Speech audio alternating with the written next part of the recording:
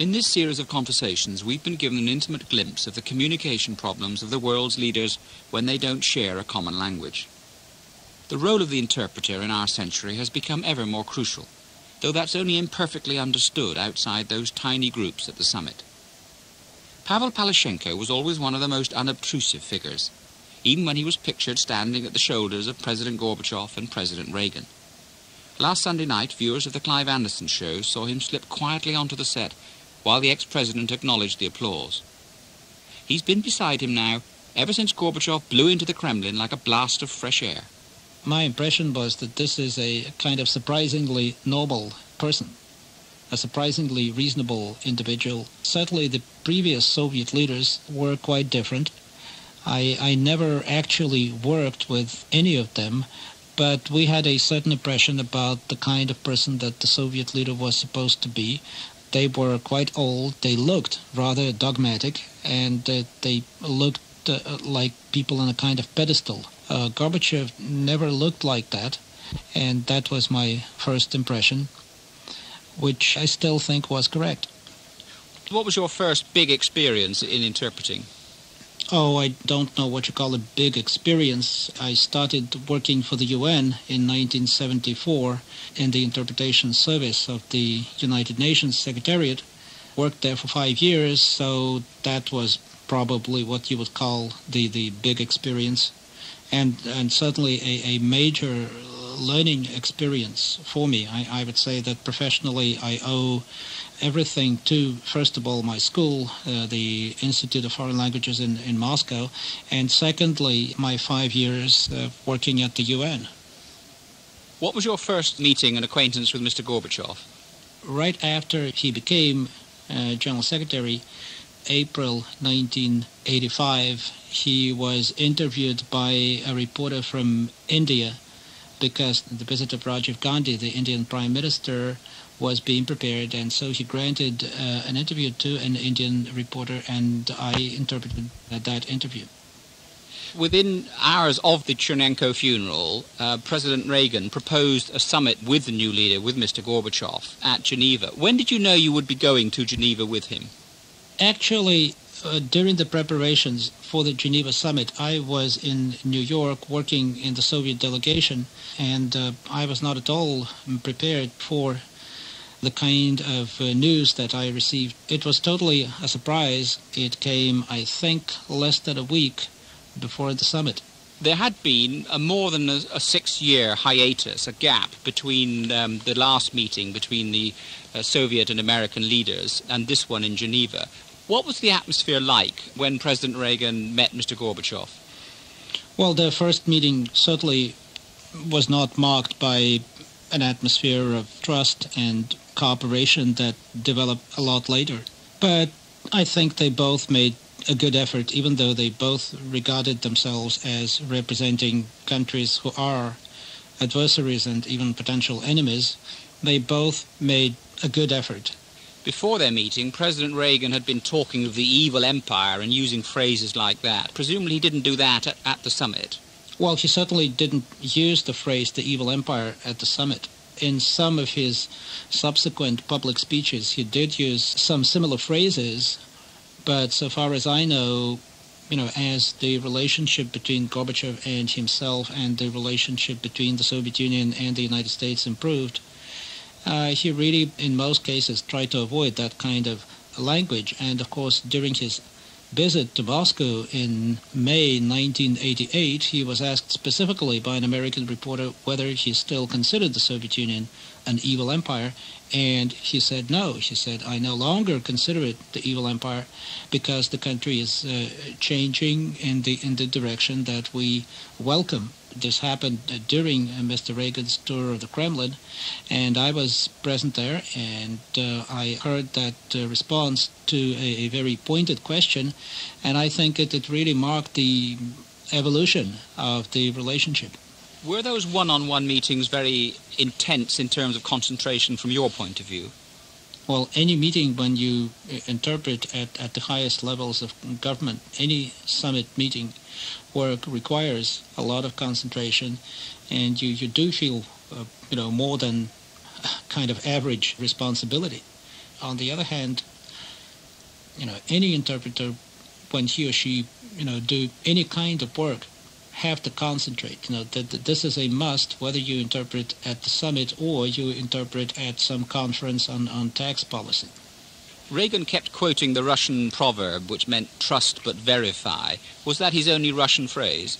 Well, yes, he actually liked to quote that proverb, but he also quoted a number of others, and some of them, many Russians did not even know. And those were good proverbs. I understand that some people specifically did research for him in order to find the proverbs that would sound good. That first meeting in Geneva was very much a sort of getting to know each other meeting. The meeting at Reykjavik in 1986 was a much more important meeting in terms of the discussions. How did you find that meeting? What kind of pressure were you under for that?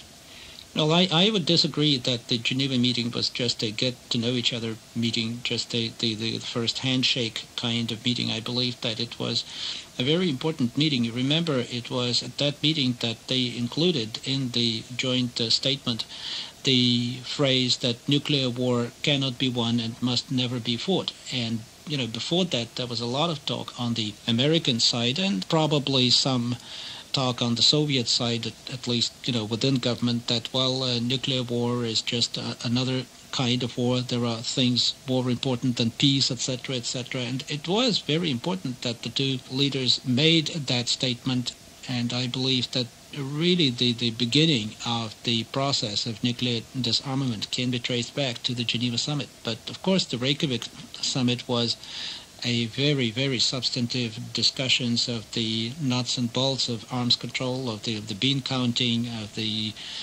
missiles, submarines, strategic defense initiative. All of these things were at that time very important. I think they still are. And that, of course, placed on the interpreters who worked on both sides a great burden of responsibility. When Gorbachev proposed the mutual elimination of all strategic offensive arms over that period of 10 years and said he was prepared to accept any form of verification, this surprised the Americans. Did it surprise you?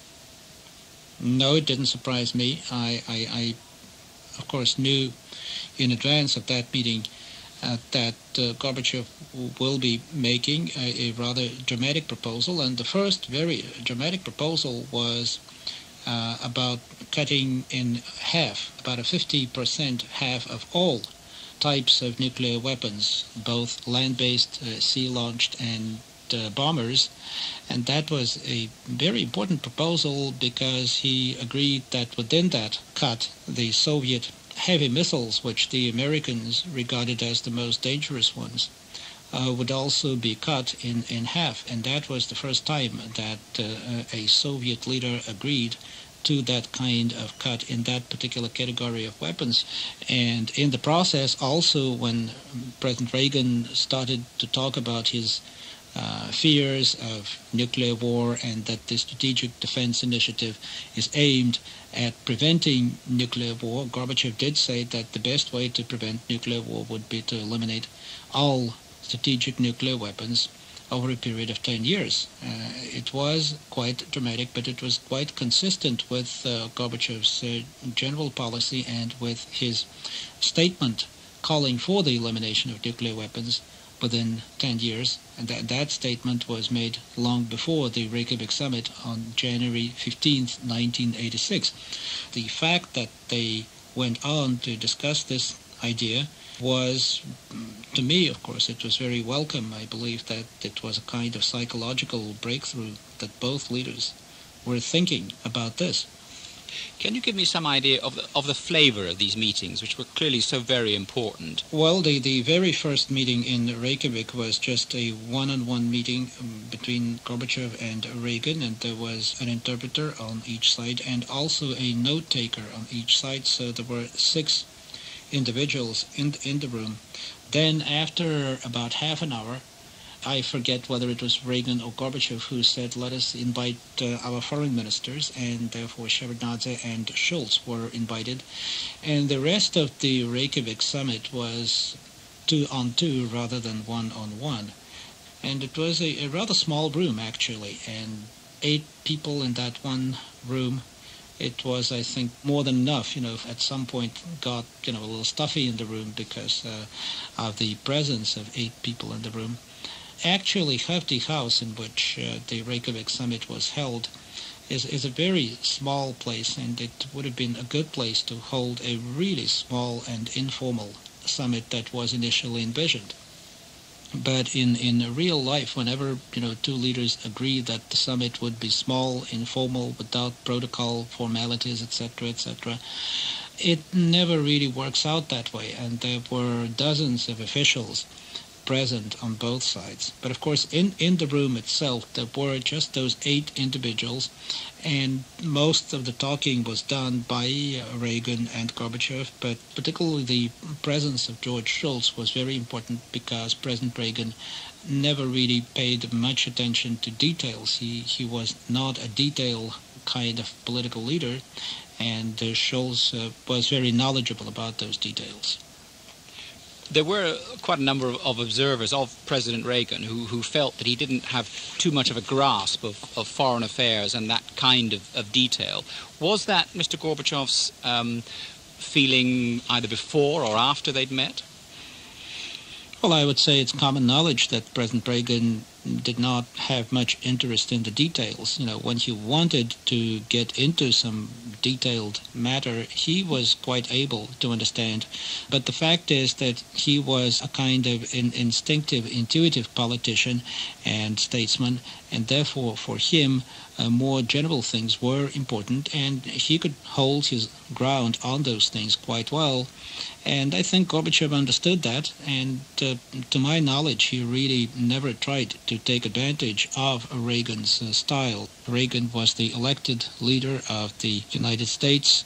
Gorbachev had a lot of really healthy respect for that from the start.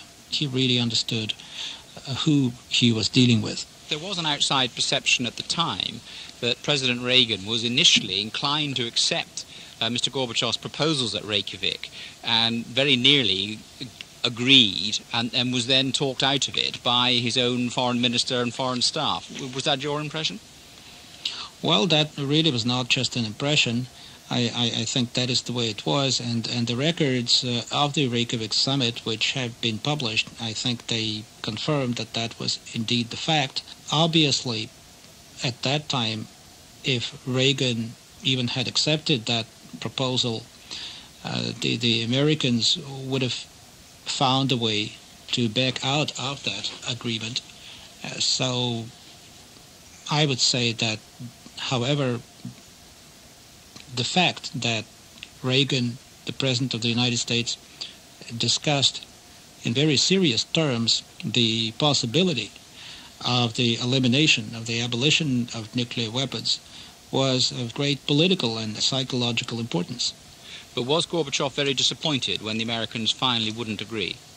I think he was, yes, but his disappointment was not of a bitter kind, and if you recall, right after the Reykjavik summit, there was that famous press conference where he spoke about the outcome of the Reykjavik summit, and he used the phrase that Reykjavik was not a failure, but rather a breakthrough. He really went beyond any initial disappointment in that comment. When they met in Washington in December 1987, they did in fact reach the first arms elimination agreement of the nuclear age in that INF treaty, but it was a much more modest aim than Mr. Gorbachev's original proposals at Reykjavik. Was it, however, do you think, important psychologically? Oh, absolutely, and he wanted to take that first step. He believed that eliminating at least 2 categories of nuclear weapons was a very important beginning on a road to the abolition of nuclear weapons, and that's why he agreed to taking that step, even though it fell short of his goals for the first phase of nuclear disarmament. He would have liked to add a 50% cut in strategic nuclear weapons. He wanted to regard that as a package, but when he saw that pragmatically, realistically, that was not possible, that the next step would have to be somewhat postponed, he agreed with that, and he agreed that the first step would be modest. But remember, this was and still is the only agreement in history that totally eliminates a certain class of nuclear weapons held by the two great powers. Reagan had this very relaxed style, and Mr. Gorbachev's was a very forceful style. Did you and your American opposite number try and echo that in your interpretations? Well, normally my interpretation style is that you try to be a little more neutral than the speaker, because the principal speaker has other ways of expressing whatever he wants to express, whether it is warmth or strength or cordiality or relaxed manner. The body language also works, and it is good to leave it to the principal to use the body language and to use all the other resources. So my interpretation style is always somewhat more neutral than what the speaker is saying. I believe that that's the right approach. So certainly the evolving relationship and the emerging warmth, the emerging human relationship is mostly expressed by the speaker, by the president or whatever the person is. I never try to act too much. I never try to pick it up all together. After all, I am an interpreter. I'm not someone who is playing the role of my principal in a different language. After that Washington meeting, former President Nixon made a famous remark. He said Gorbachev was born with a master's degree in public relations. I don't know whether he intended that as a compliment or not. I suspect he did. Well, frankly, I really don't think that Gorbachev was really a public relations man. To my knowledge, and I think that, knowing him for more than 10 years now, he really has always cared more about the issues than about the way the issues are presented. It was probably the contrast between him and the Leonid Brezhnev of his later years and other Soviet leaders that made Nixon make that kind of statement, that kind of characterization. The real, breakthrough and the real difference that Gorbachev made was that he understood that in international relations, in relations between countries like the Soviet Union and the United States, public relations alone, frankly, propaganda alone, cannot change the relationship in a way that he wanted to change it. He really cared more about the issues than about grandstanding, public relations, or propaganda. Obviously, the personal relations between the leaders do matter, because the clear rapport between Reagan and Gorbachev that one saw on the newsreels didn't seem, certainly to begin with, to have the same warmth when President Bush succeeded him. Why do you think that was? Well, I really wouldn't say so. The first meeting between Gorbachev and Bush in Malta in December 1989, that was less than a year after Bush became president. Obviously that warmth did begin to come in Malta, because I think Shevardnadze wrote later that in Malta the Cold War quietly came to an end. Did it feel that way at the time? Absolutely, absolutely. I believe that, yes, psychologically the Cold War ended in Malta, and a lot of preparatory work was done by Reagan and Shultz and Gorbachev and Shevardnadze during the Reagan years, but it was really in Malta that the end of the Cold War became, in my opinion, quite final. Both Gorbachev and Bush are pragmatic, no-nonsense politicians and statesmen, and when Gorbachev saw that the ideas and the proposals and the positions that Bush brought to Malta really indicated a desire on the American side to move toward a partnership with the Soviet Union, to move from confrontation to real cooperation, he appreciated that, and he tried to begin that interaction on the Soviet side. So the warmth, maybe there wasn't much warmth in Malta, but the relationship picked up speed, picked up a lot of momentum in Malta and after Malta. It wasn't long after Malta that the attempted coup happened. Where were you when that happened, and were you surprised? Yes, of course I was surprised. I was on vacation. On that particular day, I was in Moscow, and I was supposed to report back to work on August the 20th, which was the day when the Union Treaty into which Gorbachev had really invested so much effort, and which was supposed to be signed on that day between Gorbachev, Yeltsin, and the leaders of other republics. The Union Treaty was supposed to be signed, and I was supposed to report back to work on that day. So instead, on August the 19th, we learned about that coup, and I, just like everybody, I think I was quite surprised. I mean, it looked from the outside as if, obviously, it was a great shock to Mr. Gorbachev's self-confidence, and he never seemed quite the same man again. Was that your impression? No, I think it was a shock to him, but he continued to make his best efforts, and I saw him very determined. I saw him very often, because at that time I was already working on his staff in the office of the President of the USSR, and I saw him quite often during those days and weeks, and I remember him very, very determined and quite strong, not at all a shaken man. You were at his side for most of the most important international meetings that he had throughout that very important period, which changed the face of the whole of Europe and the whole of the world in many ways. How did you feel he himself changed over those years? Well, he's a person who has, I think, this one of his qualities is that he's a person who changes. He's a person whose views evolve, and certainly he came to power as someone who believed in the old system, whatever you call that system, communist or socialist or Soviet system, and at that time he definitely believed that some kind of partial reform, some kind of facelift could change the system for the better, could make the system work. He also believed that most of the positions taken by the Soviet Union internationally were just and right and appropriate, and it was rather gradually but inexorably and always, I think, step by step, that those views changed. And in 1988, for example, he proposed that relatively free and contested elections be held for the first time in the history of the Soviet Union. Obviously, a person had to undergo a tremendous evolution to propose that, given that, as I say, he came to power with a belief in the Soviet system.